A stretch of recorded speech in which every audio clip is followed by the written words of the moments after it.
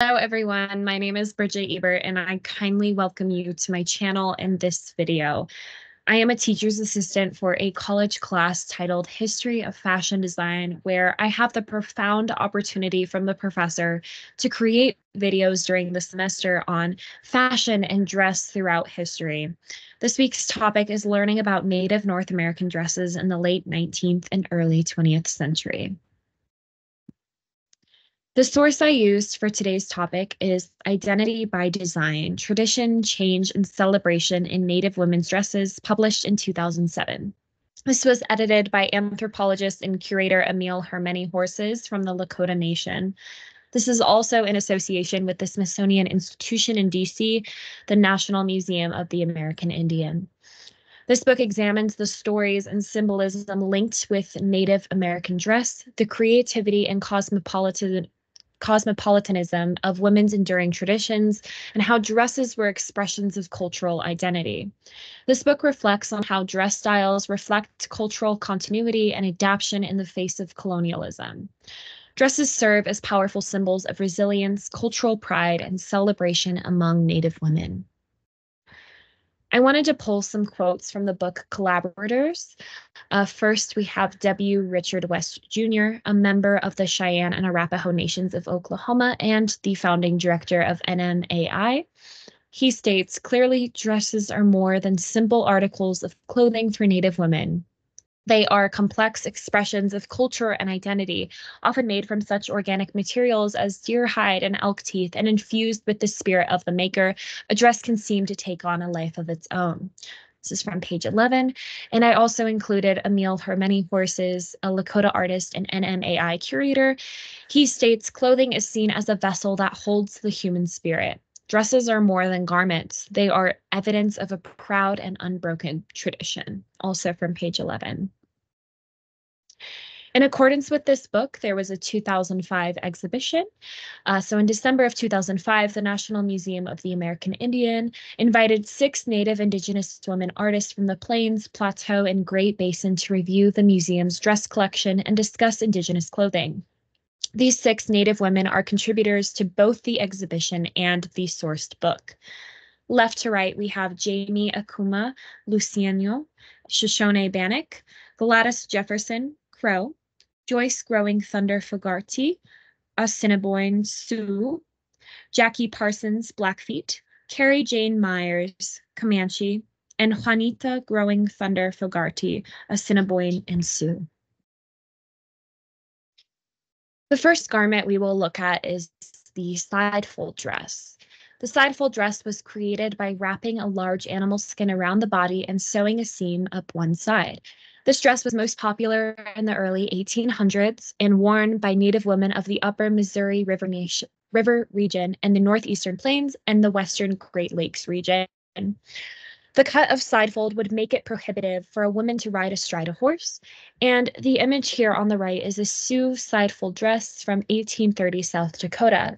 The dress is made of hide, pony beads, porcupine quills, tin cones, and cloth. And alongside, I also included a diagram that visually shows the garment. Next, I really wanted to go over beads. I do have a close-up image of a Kiowa cloth dress from 1900 showing beading very up close. So prior to European contact, Native people made beads from shell, bone, stone, and other natural materials. After European contact, most of the beads traded to tribes by French, English, Russian, and Spanish traders were made in Italy. And the earliest European trade beads, which arrived in the western Great Lakes region about 1675, would eventually reach the plains by the 1800s, were the large pony beads. Around 1850, a smaller bead, referred to as a seed bead, was introduced. This marked the start to a new period in beadwork, as the smaller size beads enabled dressmakers to do elaborate work that covered more of the dress. Next, we have the two-hide dress. And the two-hide dress was very popular and in fashion in the early 1830s. It was made by matching two sides of deer, elk, or bighorn sheep. The full skirted two-skin dress was the ideal solution to the new way of travel on horseback. The tail of the animal was left intact on each side, and along with a section of the hind legs of the hides would be folded over, forming a yoke or cape at the shoulders of the dress. The tail was the central design in the front and the back of the dress, as you can see in this image here. Early examples of this style, such as the arikara dress on the right, were decorated with earth paints. And according to historian Richard Kahn, this style of dress can be found among the Blackfeet, Crow, Dakota, and other Plains and Plateau nations. So here I have the arikara two-hide dress from 1840, North Dakota, made of bighorn sheep hide and blue, green, and red paint. And above, next to the image and above my citation, I have the diagram showing the two-hide dress. Here are more images of two-hide dresses. We have the Yakama two-hide dress from 1890 in Washington on the far left, made of hide, poti beads, and seed beads. Next to that in the middle, we have a Shoshone two-hide pattern dress with a fully beaded yoke in 1880, which was from Colorado, and it's hide, seed beads, and red wool. And then we have Jamie Okuma, who's Lusieño, and Shoshone-Bannock wearing her own dress in 2005. I pulled a quote from page 31 that says, "Extensive beadwork such as these dresses is found on many plateau dresses today. The animals' tails have been replaced by beadwork." Now introducing the three-hide dress. The classic three-hide dress is made with one hide forming the poncho-like cape and one hide for the front and one for the back of the skirt. The legs of the hide are left intact on the dress. And if you look over to the right where my mouse is, you will see a diagram showing the three-hide dress. You have one hide here for the poncho-like cape, and then one for the front and one for the back. Keri Jhane Myers, a Comanche dressmaker and champion Southern buckskin-style dance competitor, says that the hides are left in their natural shape. She states, "We try to use everything in its natural form. When you folded a deerskin over to make the top for a three-hide dress, two legs would hang on each side of the dress." And that's from page 54 of the book. And in the Southern Plains, the three-hide dress consists of a cape attached to a skirt made from two hides. Historically, this style mimicked a poncho and skirt combination worn by women living as far south as Mexico. And that's from page 55. We also have an image here from a Kiowa three-hide dress, 1880, made of black-tailed deer hide, brass spots, and seed beads. And I have some close-up images as well. To follow, we have the elk tooth dress. A quote I pulled from page 37 states, "A large number of elk teeth on a dress indicated that the wearer's spouse was a skilled hunter or had the means to trade for the teeth. Elk teeth represented longevity because when other parts of the elk decayed, the ivory teeth remained." Another quote I pulled from page 41 is, "The number of elk teeth is a sign of the wealth of the girl's family. Since only the eye teeth of the elk, two per elk, are used on dresses, relatives may have been excellent hunters or traders." To the right, I have a couple images here. The first image up top is a Crow elk tooth dress from 1900 in Montana. Hide imitation elk teeth, which is bone, seed beads, and red wool. And below that, I have an image in quotes I pulled from the book. It says, "Women parading in their elk tooth dresses at Crow Fair in Montana." And this was taken in 1996. Here are more images of the elk tooth dress. On the far left, we have a Crow elk tooth dress from 1890 in Montana. Next to that, we have a Sioux girls two-hide dress from 1850 in South Dakota.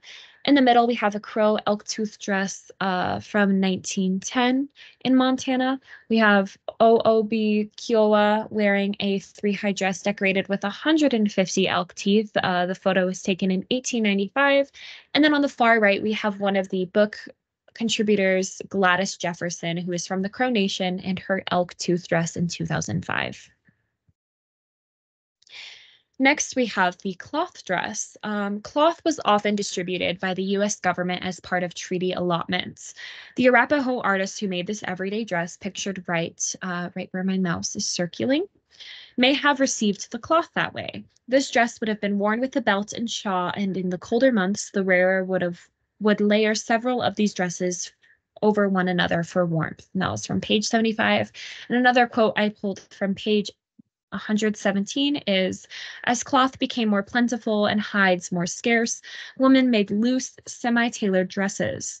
The ones of wool provided warmth, and the yokes of the finest could easily be ornamented with local items, such as elk teeth or dentalium shells from the Pacific.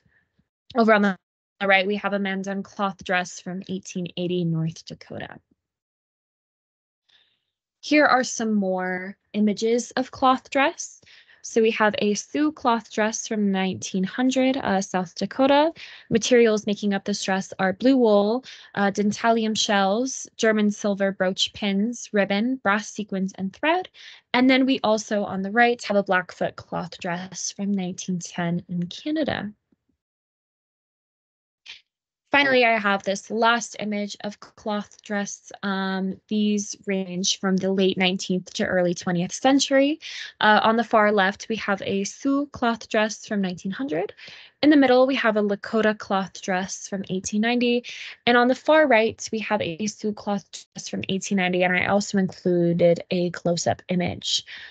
These included red, green, and black paint on top of wool or muslin. And finally, I just wanted to have a thank you and an acknowledgement to the source. I did pull this quote from Keri Jhane Myers from the Comanche Nation, and she states, "When you wear your dress, you're carrying the spirit of all the people who gave you the lessons of life, who made dresses before you." And I just wanted to conclude by saying Identity by Design, Tradition, Change, and Celebration in Native Women's Dresses, published 2007, showcases the world-renowned collection of Native American dresses held by the Smithsonian's NMAI. This book, edited by award-winning beadwork artist and NMAI curator Emil Her Many Horses, Oglala Lakota, presents a fascinating array of Native women's clothing from the Plains, Plateau, and Great Basin regions of the United States and Canada, dating from the 1830s to the present, and including dresses, shawls, belts, bags, and hair accessories. The words, insights, and memories of a number of contemporary Indigenous women artists who design and make dresses enrich the text of Identity by Design and add a fascinating new dimension to our understanding of this attire. This book accompanied a major exhibit at the Smithsonian's NMAI. So here I am concluding, and I very much thank you for joining me in this video, and I hope you have a great rest of your day. Thank you so much. Goodbye.